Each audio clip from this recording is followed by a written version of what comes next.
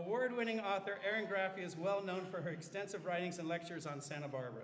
She has written more than 100 books, monographs, and articles on regional history and culture, the personalities, organizations, and events of our community. She is the historian for Old Spanish Days Fiesta and has been featured as a regional historian on CNN, Univision, and in the 2015 Tournament of Roses Parade. Her recent book, Old Spanish Days, Santa Barbara History Through Public Art, notice we conveniently scheduled her before Spanish Days, was the recipient of 2 National Book Prizes for History and will be available for purchase after this lecture. Please join me in welcoming Erin Graffy. Mamma mia, are there any Italians in this place? Well, this topic is a lot of fun because, of course, we always think of Santa Barbara as a Spanish town or maybe a Mexican town.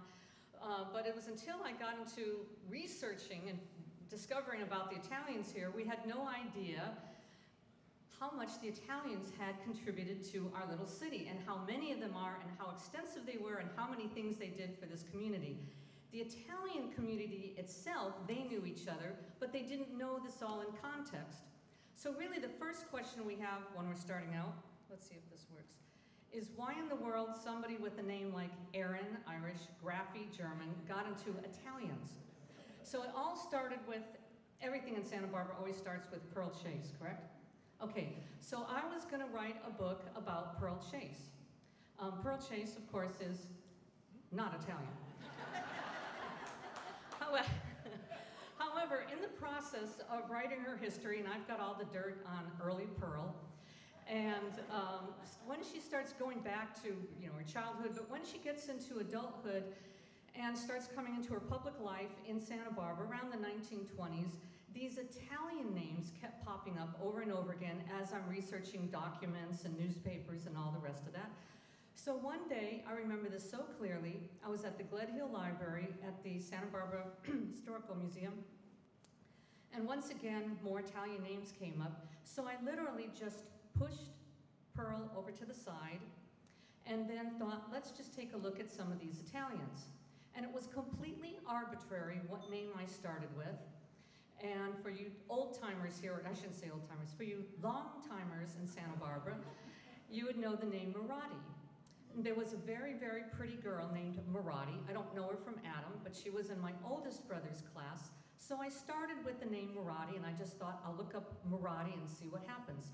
And there was a Frank Marotti, okay, and I start investigating him, and he's married to another Italian name, but then another Marotti showed up.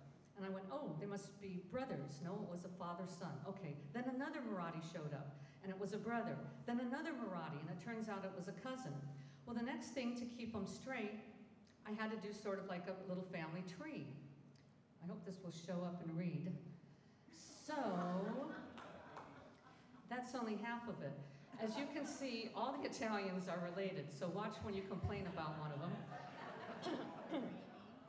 You see Garini's up here, Vissolini's up here, Bacci's up here. I can't read it all from back down here.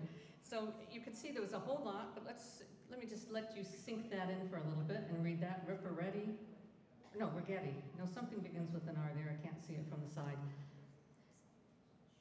And how about here's more, just when you thought you were finished. More and more and more of these Italian names related to each other, intermarried, cousin, second cousin. So I thought, there's a lot of Italians in this town.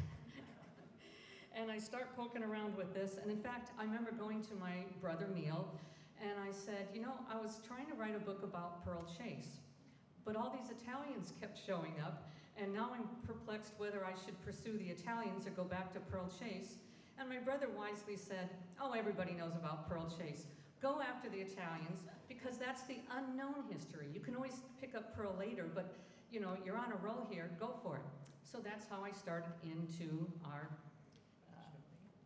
Italians. Now, the next thing I discovered as I was collecting all these names, and I basically started going back through all the obituaries, going back to 1950, anything that looked or sounded Italian, I collected those names. So this is where I was getting the information, was from the family obituaries. And put that together and recognized when I had it in a database, then it really confirmed it, that there were really kind of 5 areas that the Italians in Santa Barbara came from. Let's take a look at that. There we have a juicy thing here. And you notice where they all come from. It looks like the cuff of the boot and further north. Now, at this point, as you're taking this all in, I had a sign that, I have to tell you a little family secret, not my family secret, but Italian family secret. As you're looking at all this, you're saying, wait a second, what's missing? What's missing? So Sicily. Now, when I was working on this, I didn't know that Italy had a pecking order, and this would be left over from the old centuries, the old world, because the very top of the boot would be in the continent of Europe. So you have a lot more action going on there. The people are more educated because things are going back and forth, more urban, more sophisticated. And the further south that you get, people are away from all the hubbub, tends to be more rural, a little more out of it. And so there is this pecking order of Italy over Sicily, and northern Italy over southern Italy, and the cream of the crop apparently is Piedmont area.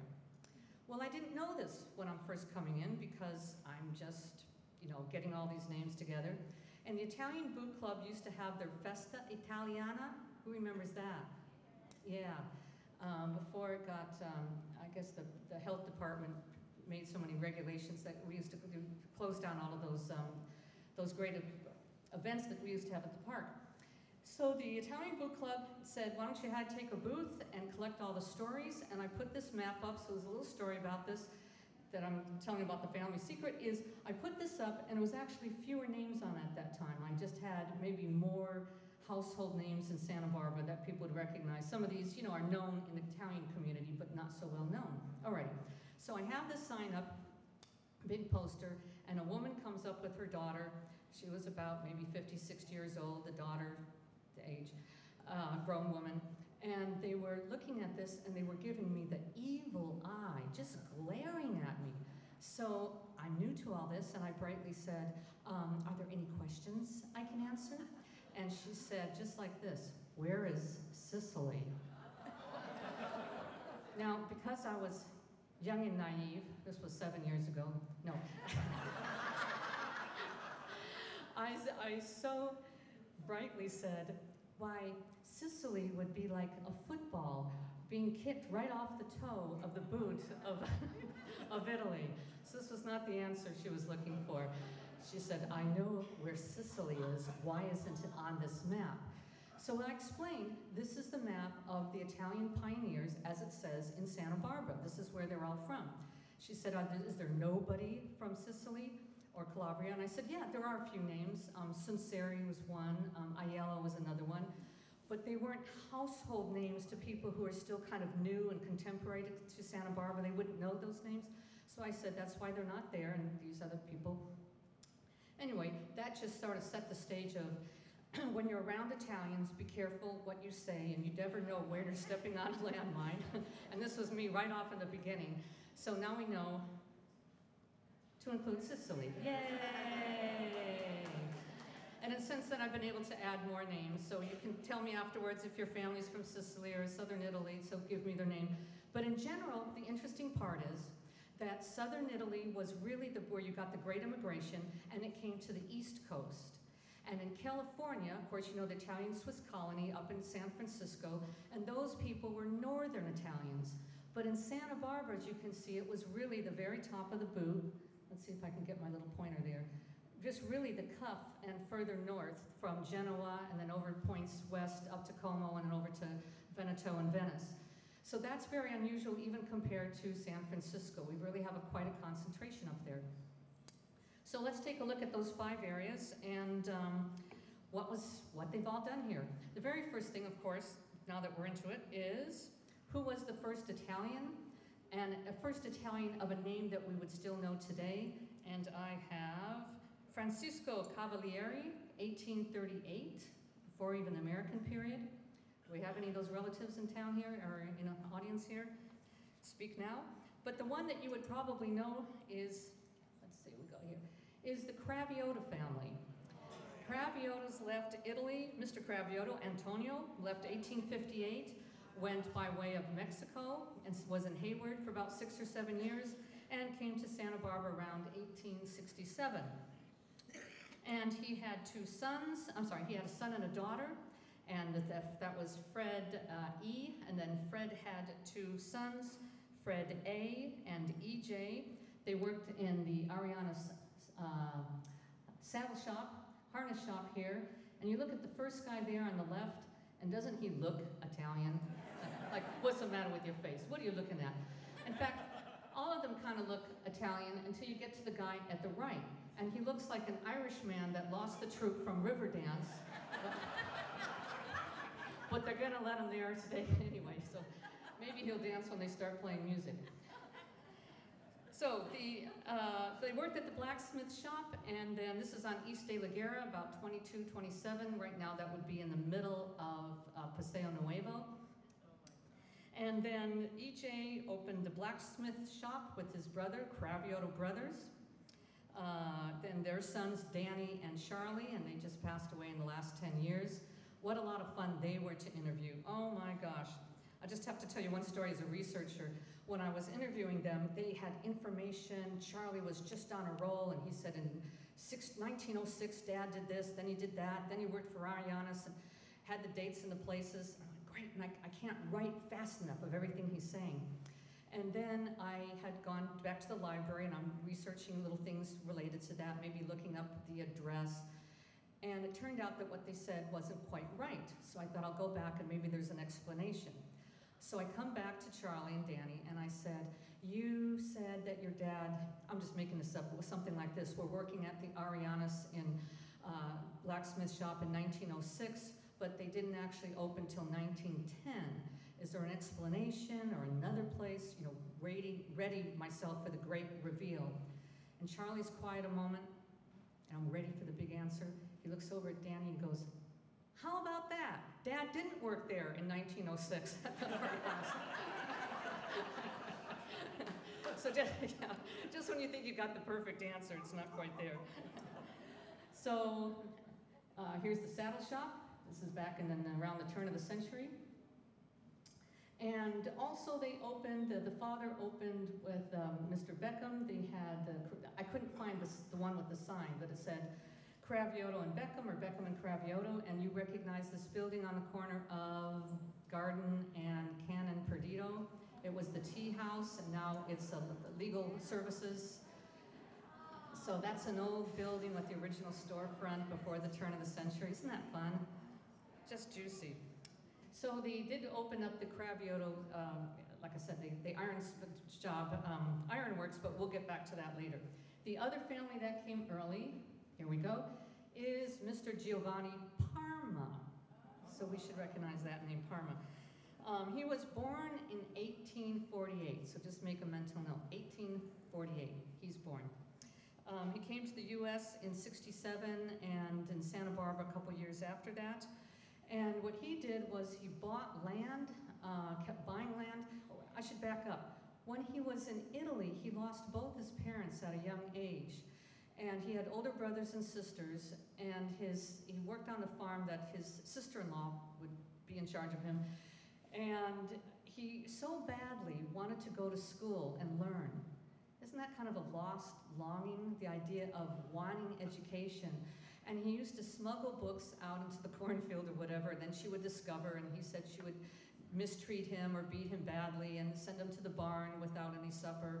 But he so wanted education and didn't get a chance to finish because he had to work with his older brothers and his sister-in-law. So one brother came back from the gold mines with some money and wanted to go back to the US, and that's how Giovanni Parma made it eventually to Santa Barbara. So he comes here and he starts buying land and farming and sells his produce, by the way, to the Cravioto for his store. So kind of nice little round thing there. And he actually becomes quite, I can't say well-to-do, but he's making a good living on his farming. He had 7 kids, and in his farming, by the way, he introduced celery to Santa Barbara and was the first to commercially produce olive oil. So he had an olive press. And in Parma Park, you'll see a big row, a big area of those olive trees. So that was probably part of his original ranch or farm. He married, I think this is our next one, Caterina Pendola at Our Lady of Sorrows, and Bridget Cravioto was the bridesmaid. So that goes this with the family there. And he had a store, Mr. Parma had a store on State Street, 700 block, and the family, as was done there, would have been living behind the store, with the storefront being the retail area.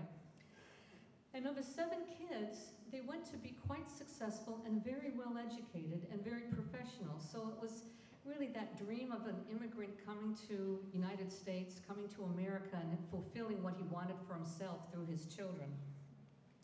He had 2 of his children were attorneys. Harold Parma, who died in the 1990s, I was trying to talk to him at that time. And here's a man who's, gosh, I think he was 94 or so. He was born, I think, 1906. So think about this. I'm talking to a man in the 1990s, and his father was born 1848.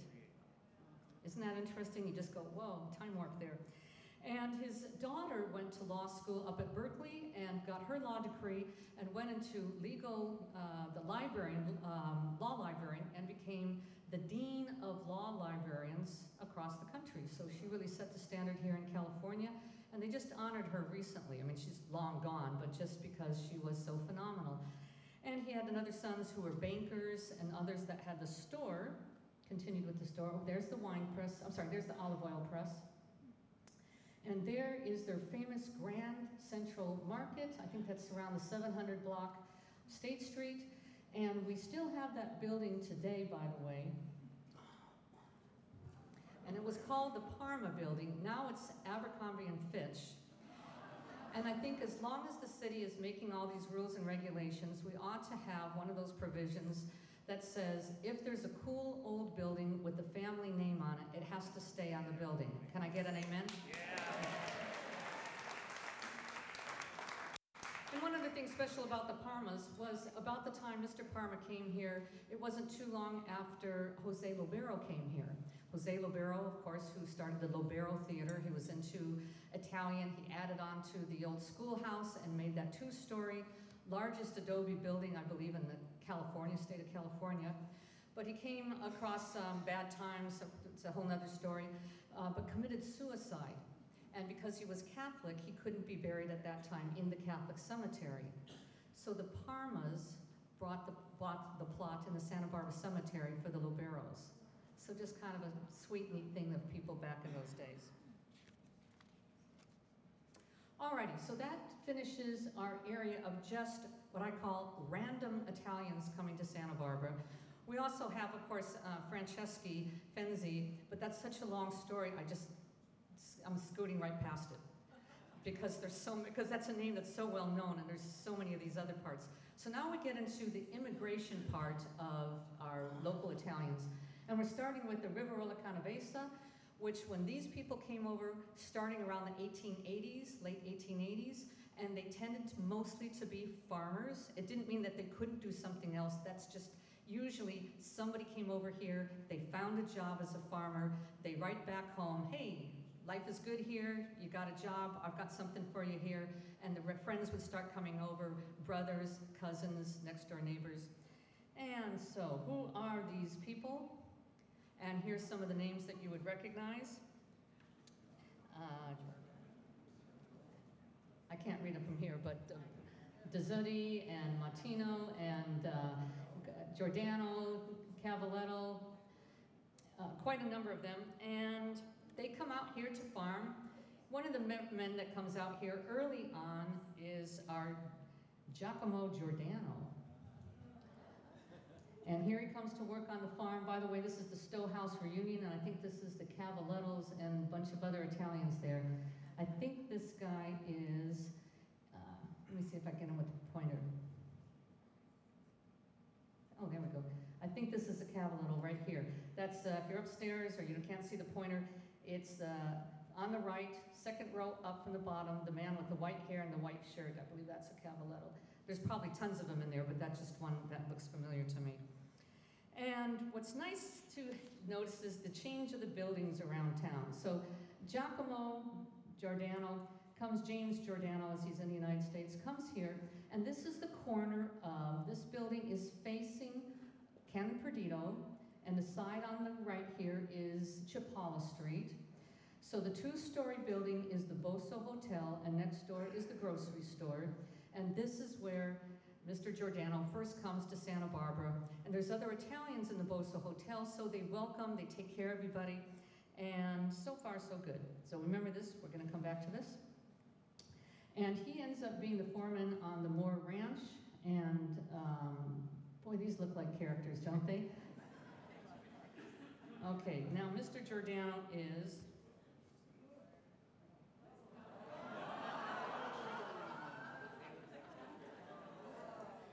now if you can't see the pointer, he's in the front row, he has the white suspenders, he has a dark hat and dark mustache, but they just look like such characters. The guy on the bottom on the left, it looks like he's got a plastic milk carton, but I'm gonna assume it's a white jug. So it looks like they've got some moonshine things going on there, but they were happy working on the Moore farm. So, and it's interesting, of course, because in that general area is where Giordano's is now. When you're going down Patterson towards the beach, it's kind of in the same area, so it's that throwback to our roots. And Mr. Giordano, by the way, has yes, there we go. That's Mr. Giordano and his wife and their kids. Let me point out a couple of them. There we go. Sorry about that. Oops. Really sorry about that. There we go. All right, so it's Mr. Giordano on the left, the mother on the right holding baby Frank, the daughter up at the top. At the very top on the right is Peter Giordano. Now, don't go up to Mr. Giordano that you know today and say, "Oh, I saw your picture." That is another Peter Giordano. That would be that would be his uncle. So Peter's father is the baby here. So that's Frank. Okay, and these are the twins, and this is just a random kid. And no, I'm not joking. So what would happen is if a family, maybe something happened to the parents, or maybe the father died and the mother's very sick, or vice versa, you would just, in the Italian community, everybody just took care of everybody. So they would take the kid in, and we don't know the story, we haven't found anything about that. So yes, that was a random extra kid. Okay, so the story here is that Peter, the oldest, they worked for the local grocery store called Cornwall's. And after a while, he went to business school, and he decided that the boys ought to go into business for themselves and open a grocery store, which they do in March of 1915. They start on State Street as their first store around the 600 block. Then they move another store up around where the Copper Coffee Pot, or Aldo's, used to be. I guess it's Aldo's again. And that was another store that was their, it's very interesting to follow the grocery store business, because you think you're just selling groceries, and you don't realize that there's changes in how people shopped. So when they opened their store, you would come in, and there would be a clerk that would follow you around, and you would say, "I want those 2 peaches, not that one, and this, that." They would collect all of that, they'd put it in a basket, you'd sign off on it, they would deliver it later to your home, and you'd get a bill at the end of the month. So the Giordanos thought, we'll do another store called, I forgot the name, Shop and Walk Out. That's not the name of it, but it was something. So Cash and Carry, thank you. Whoever just gave me that tip, Cash and Carry. And it did not catch on when they opened, 1919. But later on, of course, that will become the fashion. But they were just a little ahead of their time. What else have we got here? Okay, so this store they're facing you, and you are in the middle of Canon Perdido. And remember when I talked about the Boso Hotel and next door, the little grocery store? This is precisely in that location. So over on the right, if you were to turn around the corner, you'd be going down Chapala Street. So this is around 1923 when they opened this. This was their first supermarket, and this was store number 1. And what was unusual about this, and the reason I bring this up, is that any business of note would be on State Street. It was unheard of to go off State Street unless you just had some kind of bungly little building or a business. but they went off State Street and a whole block over to Chapala, and people went, boys are kind of crazy, but they're young, you know, let them give it a try, and it was quite a success. And you notice it must be the 4th of July, so folks, how many stars are on the flag? 48. Yeah, okay, just checking. And just to go back, that's where the store was. We see the building on the right there. Left is the Boso Hotel that was there in the 1880s when Giacomo Giordano first came here. And when they were building Nordstrom's, that Boso Hotel was still there. Oops, there we go. And what happened is the city sold it for $1, and the people moved it over to catty corner to the courthouse, where it's now folk music. Oops, to take this back. When the boys opened up their store, this is what it looked like. It's next to the Boso Hotel. The Boso Hotel, over time, becomes their liquor store, and then becomes, you know, actually they extended over here and became part of the store, so these were both Giordano things. This building later on became, you know, way later in the 60s, a mattress store or something. This store, the Boso Hotel, that was later the wine shop, stays there, and now we'll see, there we go. So if you read all about this, and by the way, we did have a wonderful book, there we go, Remembering Giordano's. This was a commission by Peter Giordano, and I have to tell you how much fun this was, because every Italian in town at one point worked for the Giordano's, and he gave me free rein just to do whatever. He didn't even check up on saying, you know, I kept saying, do you want to read what I wrote? He goes, nope, it's your book. So I said, but what if people have these interesting stories? He says, it'll add flavor. So it was fun because all these people who grew up here had worked at some time with Giordano's, and they had great stories about the bosses, and they were all Italians, or they were related somehow. So John Sr. used to say, now don't tell anybody that you're relative. Don't tell anybody that you're related to us, when he'd hired like the Peyote girls or any of the old Italian families back then. Okay, next we come to Leonate Pozzolo. And I think of this as the merchants. Again, it's not that somebody from there wasn't a stonemason or a farmer. It's just when I think of all these great merchants, I'm thinking Leonate Pozzolo, or so often that's where they came from. So there's a bunch of the names that you would recognize. I'll let that sink in a little bit.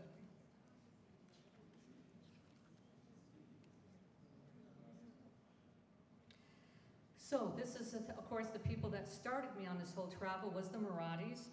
And in Italy, I heard it over there, you're correct. In Italy, the name is Maratha. But you know how people come across through Ellis Island, things get changed, or just Santa Barbara that, you know, messes up the pronunciation of, like Isla Vista should be Isla Vista, etc. The things that we can't pronounce. So when it came to Maratha, it just became Marathi. And Giordano, by the way, was spelled G-I-O-R, the Italian way, until Peter, that's Peter the Elder, don't get confused here, and when he was in school in Galita back at the turn of the century, and the teacher asked him how to spell his name, but he doesn't know any English quite yet, so the teacher decided to fill it in for him with a J, and that's why Giordano is unique in Santa Barbara, and Marathi is unique to Santa Barbara. Go, Santa Barbara. Alrighty, so there were, the Marathis came here around as early as 1877, one of them, and the bulk of them then started coming through the rest of the 1880s. And just to kind of cut to the chase of all the different, first of all, before I cut to the chase, this is Leonate Pozzolo in Italy. Doesn't that look like Santa Barbara? So when people say, what got them here to Santa Barbara? I mean, Los Angeles, New York, we understand, but Santa Barbara's so small. Somebody would hear about it, and then they'd come here and fall in love. It looks so much like their hometown, and then they would send back for the rest. So that's why you get the flood of people from a tiny town. But the look of it so much, and this was a perfect example. And these merchants of the Marathis, there's so many things that they opened. Luigi opened Olympia House. Anybody remember that or have heard of it? That was around the 500 block of Anacapa Street. And that was a boarding house for men. And naturally, you would be picking up on a lot of the Italians that come here. They're going to find out where are the Italians? Or maybe they already know and they're coming over here to say Olympia House, and someone will get them there. Because because Santa Barbara was a very small town there. Of course, it didn't really extend much past Constance Avenue, Constance Street. And we have, okay, so there we have the Olympia. We also had the Castle Rock Restaurant at State and Haley. Sterling Drug, there was a lot of the drugstores owned by the Marathis. Anybody remember Marathi drugs? Yeah, okay. Columbia Drug. Ambrose Marathi, he had a place, he moved around from 598, I'm sorry, the 500 block of State Street, up and down, they kept moving up and down the block, opening this one, and then 2 weeks later, opening up one here. So they're in the same block, but you know, Marathis owns the block almost because they've got the businesses going there.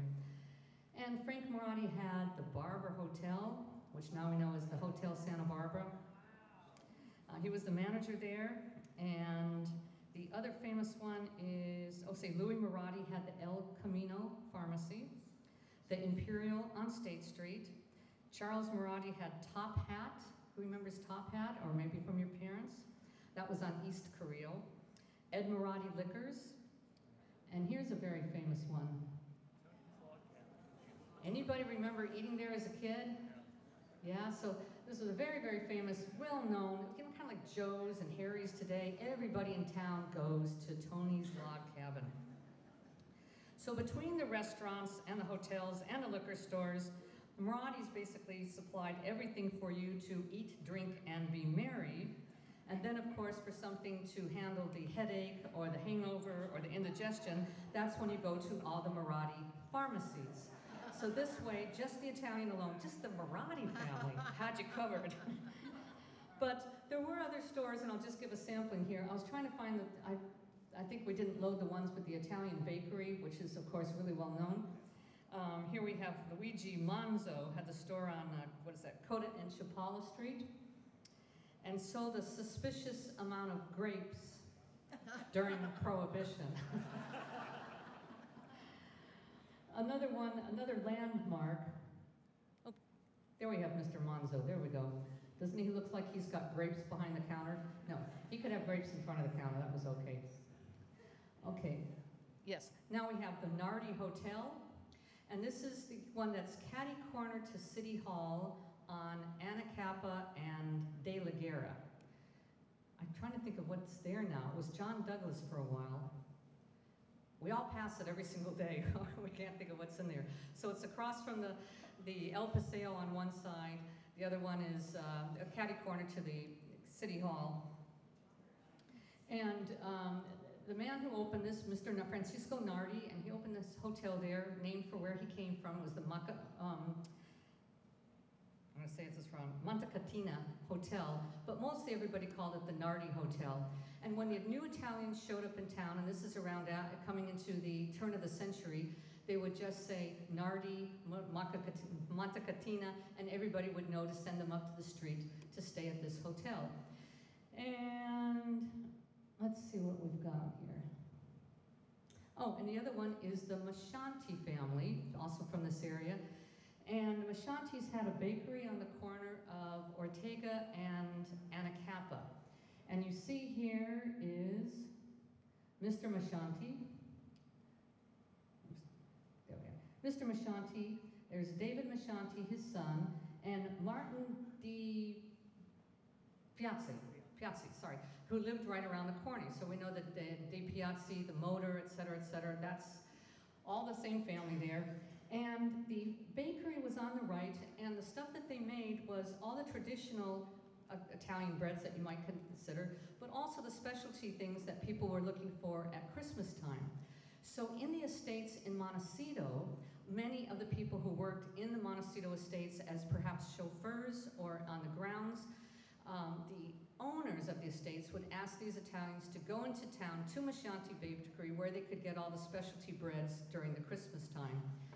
So the bakery was on, the bakery oven actually was on the back side of this building. This is across the street from Cravioto, so you kind of got the record there. And on the left side of this building was where the house was. Now later on we know this, I think this is what we have next. Yes, that it's the Paradise Cafe. And there's Cravioto, now this is all down, but this was the Craviotos with their ironworks forever and ever.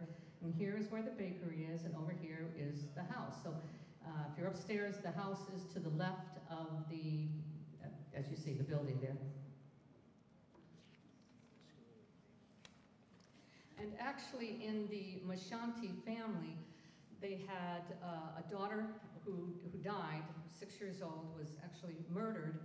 And I only mention this not to be terrifying, but it was the custom back then that when you lost a child, very often when you had another child of the same sex, you would give that child the same name, which seems kind of horrible to us now, but it was like this one replaces, and now, you know, she's come back. And so they did have another daughter around 1917, and her name was also Renata, and some of you would know her as Renata Nichols, and she just passed away, I think a half a year ago, at 100 years old. Beautiful, beautiful, beautiful woman. Her cousins were the DiPiazzis around the corner, and some of you old-timers, long-timers might remember one of the Piazzis was Martin, and the other one was his sister, Teresa. And you would know her as Teresa Janssens or Teresa Lane, and she was in the Native Daughters, and she's the one that would she studied under another lady, Maria de Los Angeles Reese, to learn the old Spanish dances, and she herself then taught the next generation of the Native Daughters of the Golden West, and she was the one who invented the shawl dance that you used to see at the courthouse. I know which one, you know, remember they came out and did that, and it was to the tune, Put Your Little Foot Right In. Anyway, there we have it for Teresa. Alrighty. Going on, we have Como, the stonemasons, and some of the other builders. Let's see, what do we start off with here? Okay, there's a bunch of names.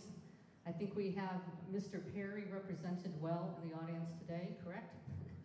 And I thought for a long time in the beginning, in my youth, when I was doing this, I thought all the stonemasons came from Lake Como, and that's how they got here and they built the walls.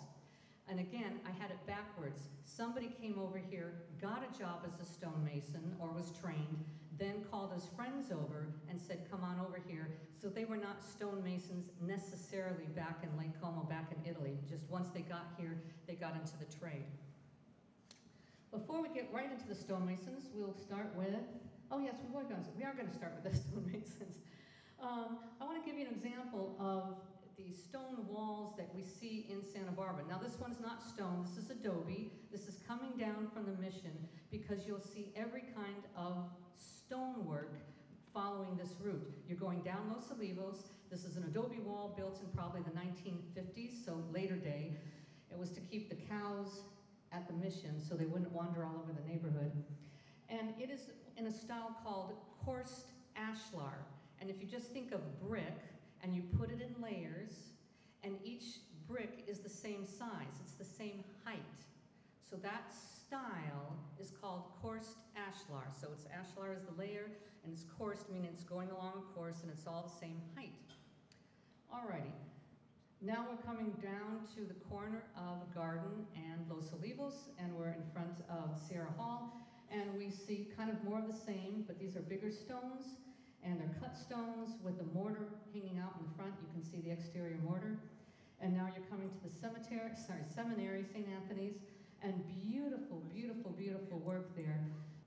If you look carefully at those stones, you see that they're all different sizes and heights. And so that's called random ashlar. So it's a different way to fit it all together. But beautiful work because it's like putting a puzzle together, right? So you've got a small piece and you've got to get another piece just like that to fit in.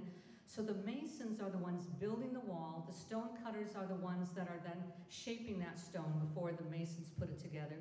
And then you have the quarrymen who are actually going to pull that big thing out of the ground and break it down. And then continuing up here, we see that this looks like random ashlar, at least from this side of the screen. And that's just a mess. So that's just a cement wall with kind of fake, veneer on there, just so we know what we're doing. And more cut rock. This was probably done in the 19th century. Interesting, the style kind of changed in most of the Upper East in general. I would say that was under the British Isles stonework. And then when it gets into the random ashlar, that's when I think we're getting into the Italian period. The Italians coming from Lake Como around starting after the turn of the century, right at and then after the turn of the century through the teens. And as the people before us, Lanate Pozzolo, coming around the late 1880s into the 1890s. Okay, just cruising around here, there's the green door. Again, we're right at Garden Street going into Constance, just to give you some more samples. Here you have rubble, just the stone, round stone, just put together and piled. And it's kind of, almost looks like that's kind of coarse ashlar rubble stone, not shaped. And here's the Dreyfus Estate. That's that big building right when you're at the corner of Constance and Garden. And I just want to point this out because look at the absolutely beautiful, beautiful work, internal mortar, and just gorgeous. And more of this going down on Constance as you're heading towards State Street. You notice how fantastic this is. There's a capstone on the top, meaning it kind of overhangs. But look the beautiful work and how finished it is on the bottom here. You're looking at the first layer off the sidewalk, but you notice the layer in between, instead of making the stones the same and just parallel, they're making it parallel to plumb, going down this way, level, rather than just shifting the stone and making the same size. So quite a lot of clever work. Anyway, now we continue more with coarse ashlar, and now we get to the corner of State and Constance, and after about 1950s, this is when more of the work is done by Mexicans in Santa Barbara, but so many of them studied in Italy. This is a round stone or a five-sided stone that was shaped and put there. I'm just giving you some background here. All this wall I saw when they were building this, they pulled this gigantic rock that was the size of a Volkswagen van from the property at the First Presbyterian Church. You know, where they added on that kind of community hall. So before they added that, when they were going to do that, that's when they dug out that big, huge rock, broke it down, dressed it, shaped it, and there we've got it. So the reason I bring this up is now that you start looking at this, when you go through our town in Santa Barbara, you realize the miles and miles of spectacular cut stone that was done. Yes, I know there was the British Isles there in the 19th century, but over the course of the 20th century especially, how many of this is done by these Italians, and just what a cool city that we have. It's just little curves and little touches all over the place with this beautiful, just for the beauty of it. And can't leave without talking about Arnoli's, the stone. And Santa Barbara, we just love our old landmarks. So the Arnoli's, once they went out of the business, the Italians in town saying, we can't do this. And so God bless Dave Perry and his friends who said, no, we're going to keep this thing going, and Arnoli's is still a landmark today. Thank you very much. And some of the other stoneworks there, we've got the one down on the old fish market. Now it's on the corner of Garden and Cabrillo Boulevard, and it's the travel center, the visitor center. And the last one is this house on Padre Street. And you notice in the stonemasons there was, not that he was from Como, was Ozzie DeRoss, and Ozzie DeRoss's father actually, and he actually worked on this one, and the walls around Marymount School. So it's kind of nice because here's a guy that comes over from Italy with just nothing, works on this beautiful estate, and in this case I'm referring to Ozzie DeRoss's father, Antonio DeRoss. So he's just a poor laborer, and just how things can turn around for you when you have the gumption and the will and the work and put it all in there. And then so many decades after that, his granddaughters attended the private school, Marymount, which was originally the Black estate that he had built the walls on. And what have we got next? More builders. So I want to highlight here that we've got Pendola, who just about paved everything in town. And here is a man named Alex Delfonso. He's in front of a map of the city of Santa Barbara. You might notice up kind of in the upper leftist corner, you might recognize Garden Street going around Constance as it curves there. The little black dots that you see are the buildings, houses that he built all over Santa Barbara, over 200 and something. Yeah, I don't know what happened to that map. I think it might have been lost in one of the grandkids' homes during the fire. So the reason I bring him up was not just that the Italians built so much. Those names that I showed you weren't just builders. I know Reginato was a skip loader, and he was telling me all the different areas that he did. I'm like, oh, you did Hidden Valley, you did right where my house is. So every place that you're thinking of, there's a little mark of an Italian someplace, either underneath the soil, stamped in the cement. They built the house. But Delfonso was interesting because, again, he comes early on from Italy. He was a young man. He made himself out to be, I think, 13 when he came over, even though he was 16, or 16 rather than 18. I thought only women did that. But apparently it was because he was didn't want to look of age because he had to have a job to come into the United States. He didn't have a job. He had an uncle speak for him, but he just didn't have any work for him. So he gets here, makes his way to Santa Barbara. Long story short, he goes into developing buildings. He didn't have a background in architecture. He just had such incredible good taste and common sense. And one of the most interesting things that he did was a tract called the Diana Lane Tract. This is off of Milpas. Look this up, find it, go there. You'll notice going to the street on either side, you'll see a little stone pillar, right, marking that, and it's actually U-shaped. And when he built these homes, they were actually the city's first green building. And he recycled material, starting with the Armory on Milpas Street, and the old Lockheed place that they had there, around Canna Perdido and Milpas, and he would take the 2x12 boards, split those into 2x4s and build from there. He also took the wiring out of that building and rewired into these homes, but they were still so solidly built that even today when you're looking for one of those homes that's being sold on Diana Lane, you will see in the real estate little bit, it'll say, Delfonso built home. And let's see what else he's got.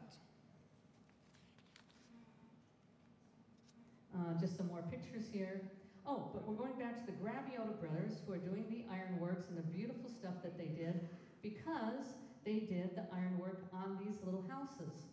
Now, one of the fun things is in this neighborhood, he didn't go through and just level it all out and then build houses. He let each house stay in its kind of environment. If there was a tree there, the tree was left there, a rock was left there. He just built around it. He didn't have one blueprint and then stick it down there. So each house would have its own vantage point and its own orientation. So we wouldn't just have one after another and you open up your kitchen curtain and look right into somebody's bedroom. So really beautiful. And that each one had these little touches. So again, the ironwork there. And more on the Craviotos, I'm just jumping over here to Lotus Land, that they did the gates on that.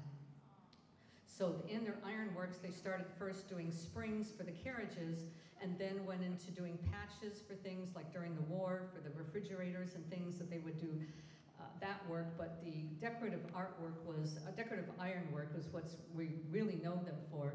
And also their barbecues. Does anybody remember those Cravioto built, one of a kind, totally cool, collector's item if you could find one. These gigantic, wonderful, portable type, I mean, they're heavy, but you could move them, they're not built in. And when you're doing all this building, someone needs to clean it up. So this takes us to the Borgatello family. This is just great. So they came out here. Charlie was born in Italy, and they came out and had their other kids here. So we've got, okay, you see Charlie up at the top, the oldest kid. Oop, there we go. Top on the left if you're upstairs trying to watch there.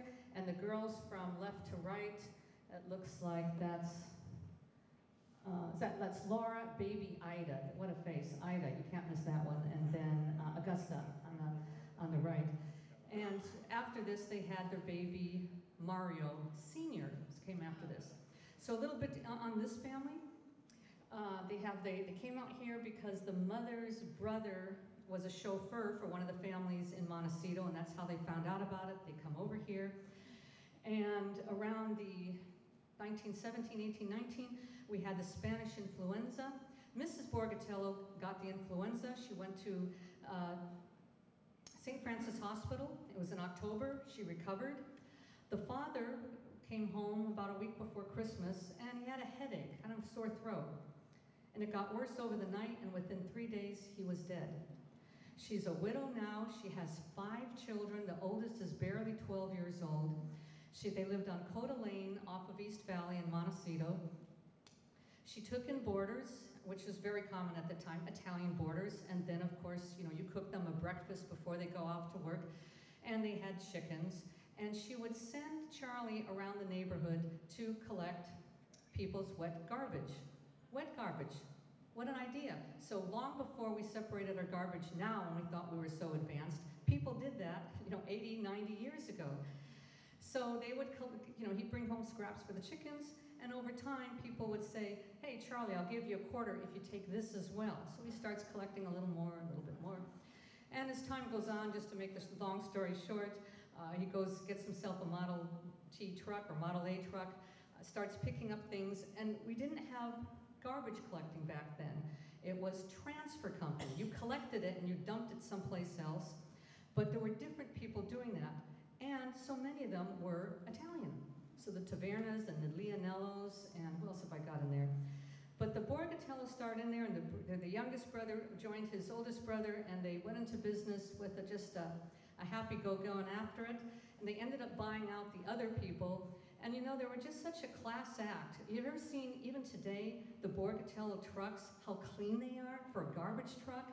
The silver is gleaming. Have you ever noticed that? I guess somebody scrubs them down when they come home. Yay, only in Santa Barbara do we have these sparkling garbage trucks. So yes, applause for the clean garbage trucks.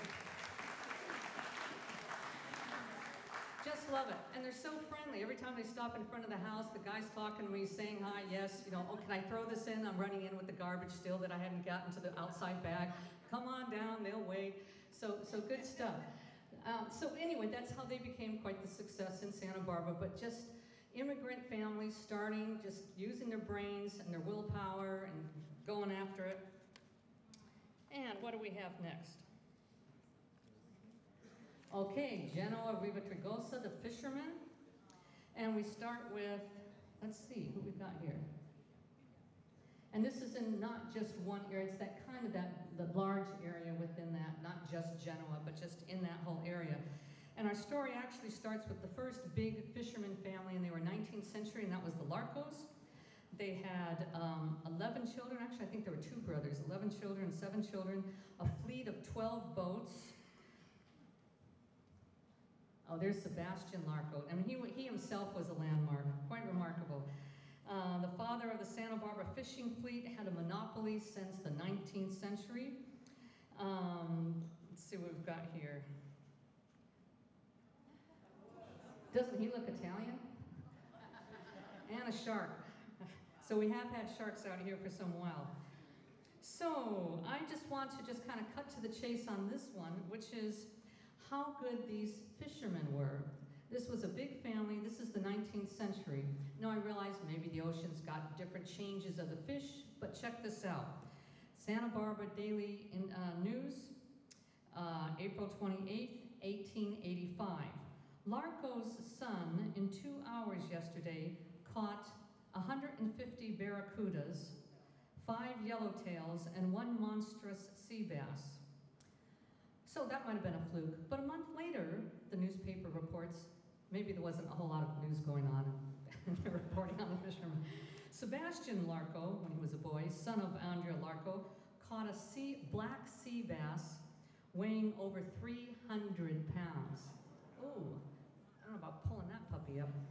And before you just think that's the end of it, 2 years later, another Larco boy, another kid, 2 years later, sea bass are very plentiful in the harbor. The Larco boy caught 100 of them inside 30 minutes last evening. The shark and the swordfish at that time were considered worthless. Interesting, so that's not so cool. Let's see what else we've got here. And here's some of our fishing boats, 19th century coming in, just a little bits there. But now we get to a little bit more fun, and that's the Castagnolas. Giovanni Battista came here to Santa Barbara from that area. He had 9 sons, and his brother Salvatore had 11. So 20 kids between them. That's a lot of little Castagnolas running around. A lot of us know the very public figure, George V. Castagnola. And during the Depression, he was going to work as an electrician, and he was laid off. And so he thought he could work going into fishing, and he goes with his younger brother, also named Mario. There was a pattern there, but also his brother Lino. They go together, and Battisto, and they get themselves a tugboat. And so far, so good, until they decided to undercut the Larco Empire. So here in this tiny little town, you have the feuding fishermen from Italy. And Chico, who was a Larco, was always trying to undercut George. But George was just such a character. I know a lot of you in here knew him, but just all the things that I'm reading about him, he was just a good sense of humor, and he was a good businessman, and he just went after it. So remember that you've got this thing where the guys are going out every day. There's other fishermen. They're not fishermen. I'm sorry, they're not Italian, but they're also fishing. But the Larcos and the Castagnolas, besides fishing themselves, they're working as brokers. So everybody's going to sell to them, and then they're going to take and sell to the markets or the restaurants, et cetera, et cetera, et cetera. So they're always trying to undercut each other, get more money, whatever this is. So George pretends he's one of the Slavic fishermen in the area. I guess there was some Slavic fishermen. And he calls up, who did he call? One of the Larcos, and he poses as being Martin. He says, how much you pay for my fish? Larco says, 8 cents a pound, or 8 cents a piece, whatever it was.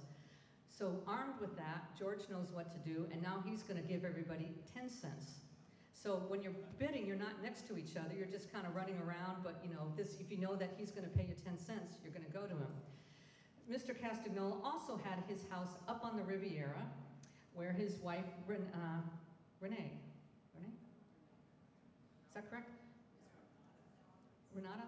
So she's up at the house, and she can see at the end of the day, once, the fishing kind of runs out in their circles, and the fishing boats start coming back in, she calls George's office down by the Cabrillo Boulevard to say the boats are coming in, so he could always beat Larco at the wharf when they were all coming in. And Larco's always trying to figure out when they're coming in, sees something, runs over to the wharf. There's George wheeling and dealing with everybody, getting the fresh fish. And at one point, Larco decides he's going to undercut George altogether, and he goes to the restaurants and the stores, and actually to the good hotels, and he says, I tell you what, I'm going to give you for the next week, month, whatever it was, free fish. And I guess the hotels were smart enough to go, I smell a stinky fish, because they knew once that George was run out of business, the other guy would have the monopoly, and that'd be the end of that. And right now, they're having a pretty good deal when the two of them are bidding back and forth. So one other thing that the Castagnolas did was during World War II, when there's a shortage on vitamins to be sent out to the military, and that shark liver was a source of vitamin A, and that's when they started fishing for shark. Also for the swordfish, which then people started eating. It wasn't popular before then, but because of rationing meat, we go into that. And here's some more of the, I think these are part of the Castagnolas, some of the other guys. There we have their seafood down on Cabrillo Boulevard. And I love this. Men sort of at work. There's George. I don't know if they got any work done that day. And there's the lobster pot. Who remembers the lobster pot? And they started the Pescatori Club, the Fishermen's Club, in 1945. Okay, last but not least, we have Crespano de Grappa, the dairyman.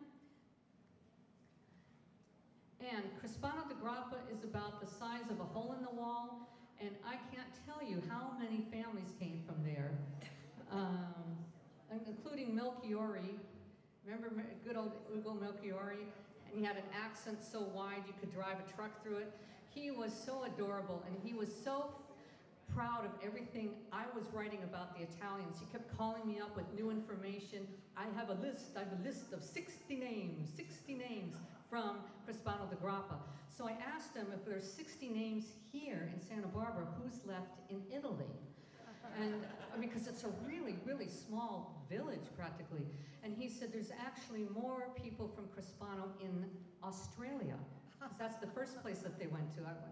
Okay, so apparently they do have some people back in the old country.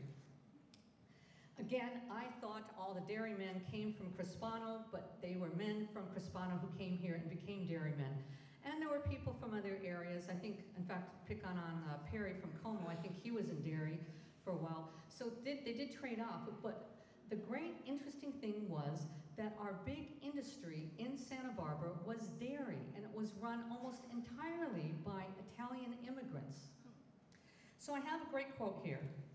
This was from about half a century or plus ago, and it said, "World travelers say that American milk is the best produced anywhere. California milk is, by official test, the best in America," meaning through all the different tests and awards that they would win. And Santa Barbara County milk, according to state records, excels everything in California. And everything in Santa Barbara was these Italians. I know there was a few Gentiles there, but basically it was all Italians. And you got a sampling of some of those names there. In 1923, it was reported that there were 28 dairies and 3,000 cows to supply Santa Barbara with milk. Between 1936 and 1939, just 3 years, Santa Barbara Italian dairymen had won more than 60 statewide medals. And you go through year by year and you see Santa Barbara just hogging all the gold medals. It was just quite astonishing. By 1940, the local paper was reporting that dairy was the largest industry in Santa Barbara County. Dairy. Nobody told us this before. The single biggest industry in the district, with more than $1 million going in and out every year. And it was the first city in the United States to require one of the dacro caps, which are those little metal things that keep it on, the wire thing. And apparently the story was that in the foothills along here, that at nighttime, the temperature would drop to freezing. And so there in your little glass milk with the little cap, all the cream goes to the top and would push the cap off. And then all the wildlife around the Riviera and et cetera, would come over and lick it and would be unsanitary. And so that's how we started it here. And then you would think that somebody in a colder climate would get it, but maybe they didn't have enough wild things coming along and licking it, and maybe that's the inspiration.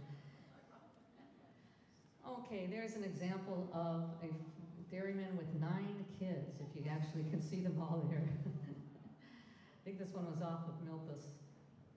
And one of the big ones was the Live Oak Dairy, Montecito, one of the best known dairies. I hear a lot of people you're recognizing out there.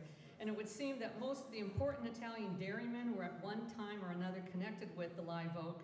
It was 82 acres, one of the largest parcels in Montecito. And it's the upper end of San Isidro, past East Valley Road, and Vincento Penza was one of the ones who started it, 1903. So our dairymen came here as early as 1903, but most of them were coming around the late teens into the 20s, and even up until later the 40s, some of them coming after World War II.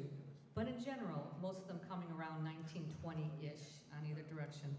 Live Oak itself won 47 gold medals. That's a lot. In California, 3 silver, et cetera, et cetera. Later on, they combined with the Riviera Dairy. They got their milk, and we even have, they got the butter, and we've got the milk. Yeah. And I'd say the Duke of the dairymen would be Anthony Prevedello. This guy was just a mover, shaker.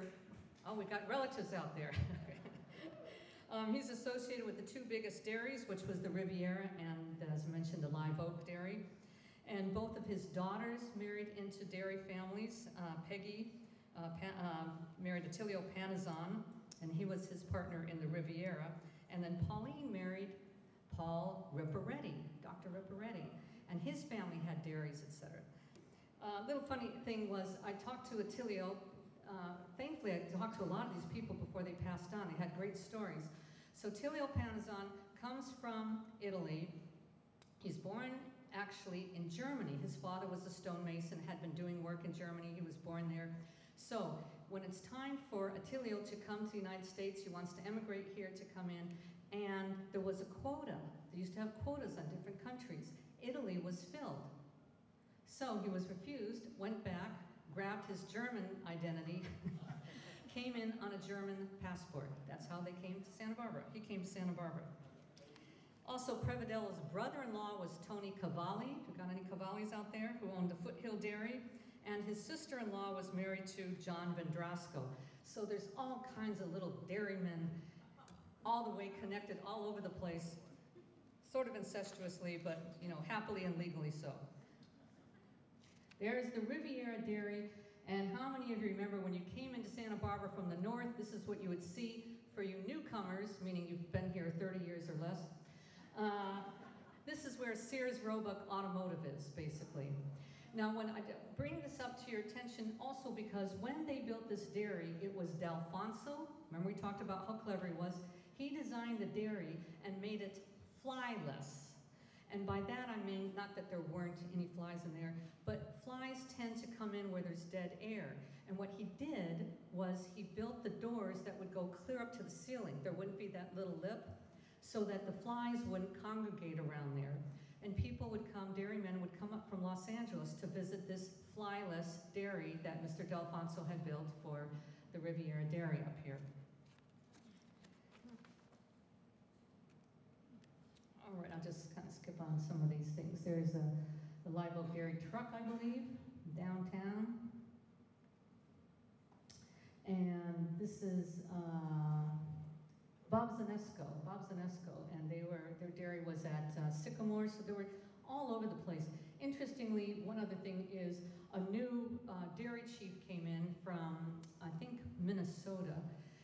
His name was Erickson, and he came in and made the rule that the local cows, if they were tuberculin, if they had TB, they couldn't be used for milk. They were thinking, of course, but people at that time thought, well, it's going to go through pasteurization, so not a problem. But he wouldn't allow it, and they had to slaughter those cattle.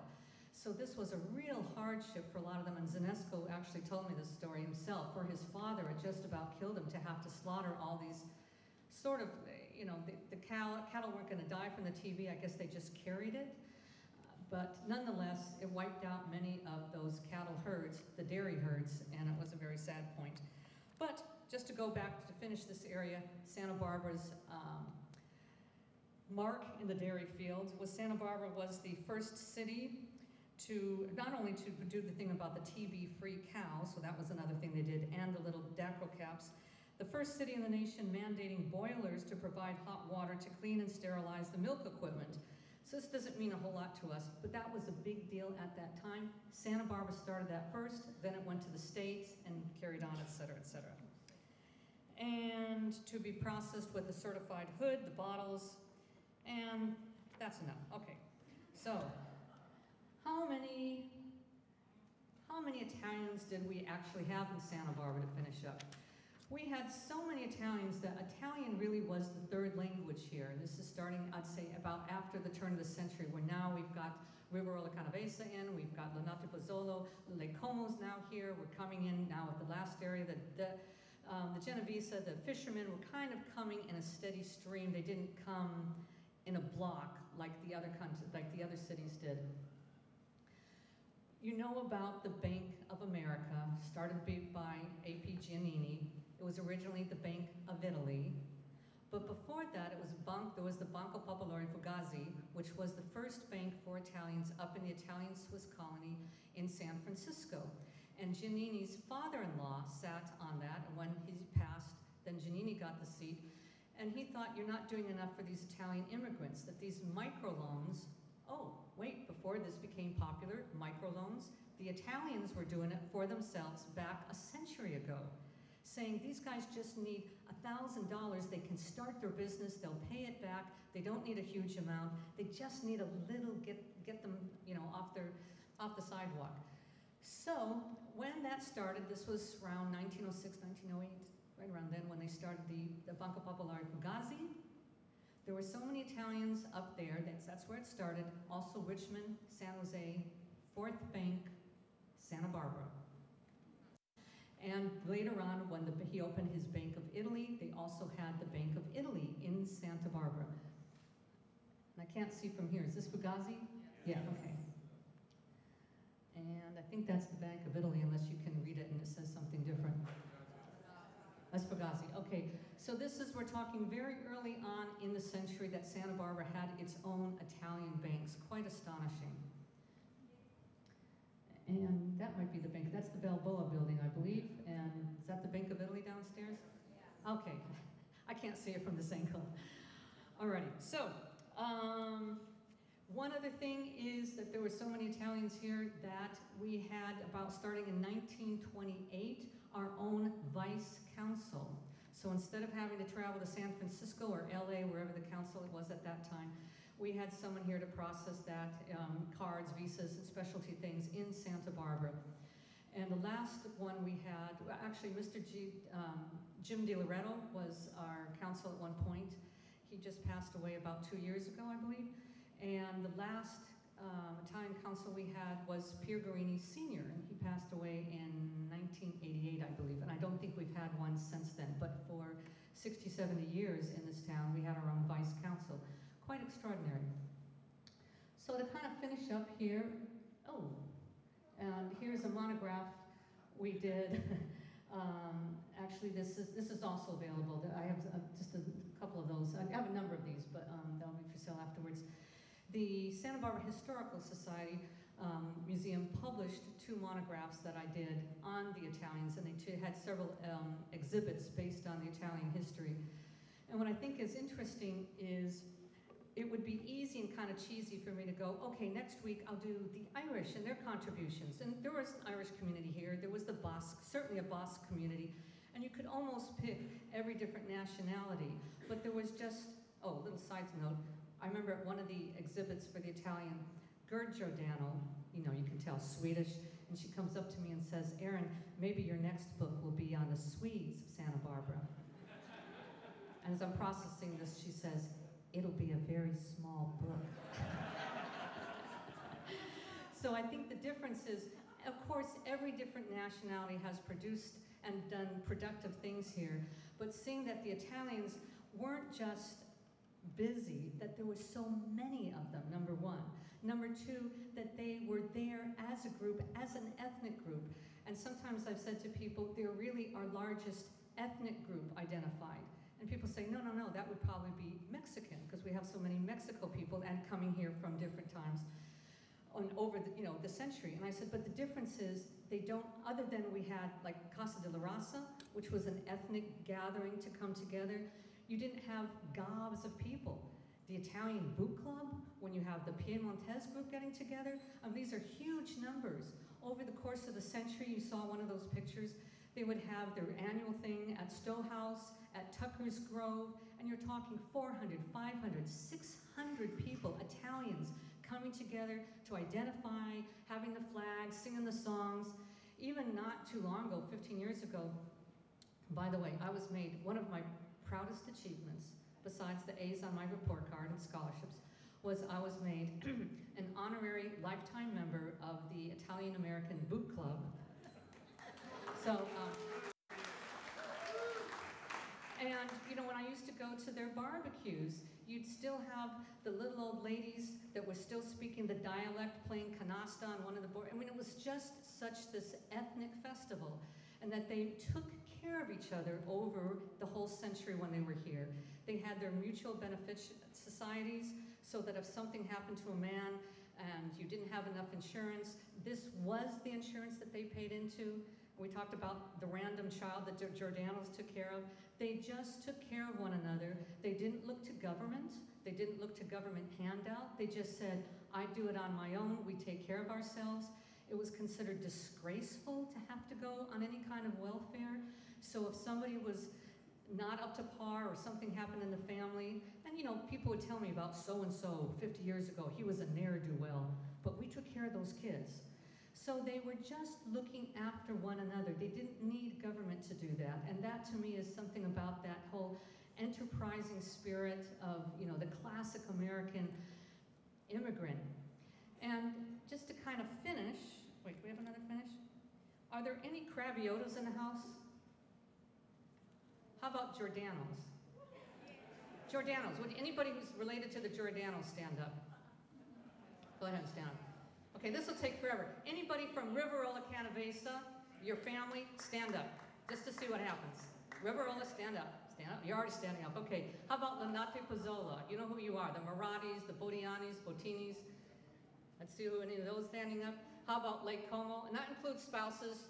If you're related or you're married into somebody else, you could stand up. Lenate Pozzolo, Como, any of the Como back there. Well, you all stand up. Just keep standing up. Let's see how many of them are here. Okay, all these Italians. Borgatello, that's Asti, that's okay. If you're Italian, let's Borgatello stand up. Asti and Susa, stand up. Genoa area, you stand up. Where's all my Crispani? There's got to be 5,000 of you. Oh, there goes a whole bunch. You all stand up. I want to see all the Italians stand up. Where's all of our native sons?